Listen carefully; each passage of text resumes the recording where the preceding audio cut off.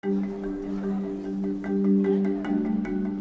you're sitting in the seats and the lights go down, there's a feeling that like the hair kind of stands up on the back of your neck. And to think about sitting in a room with 2,800 people in silence for even just a moment as the conductor raises their baton before the first note hits, it's a moment that you really can't replace.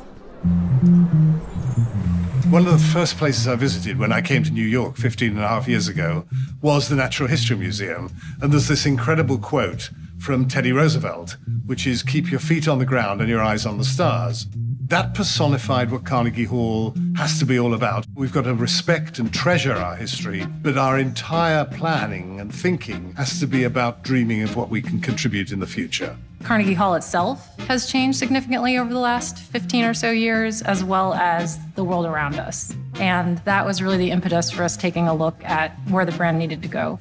Well, it's really important to look at a brand refresh now because Carnegie Hall is doing so much in the education world and these social impact programs. Now they're also taking a lot of those programs and bringing them to digital platforms.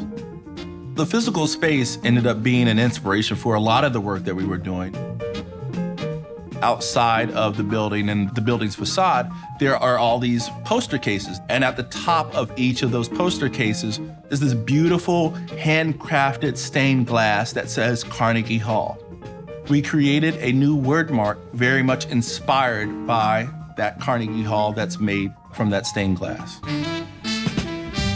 So Adobe XD was really key to implementation. Adobe XD gives us a system that lays the framework for our team to actually take each initiative that's presented to us and think creatively within those guidelines to ensure that it's all connected. We really found ourselves at a point where decisions had been made, logo, color, typeface, that sort of thing, but then we hadn't yet implemented it through all the various channels that the creative services team would have to do day after day, week after week, season after season.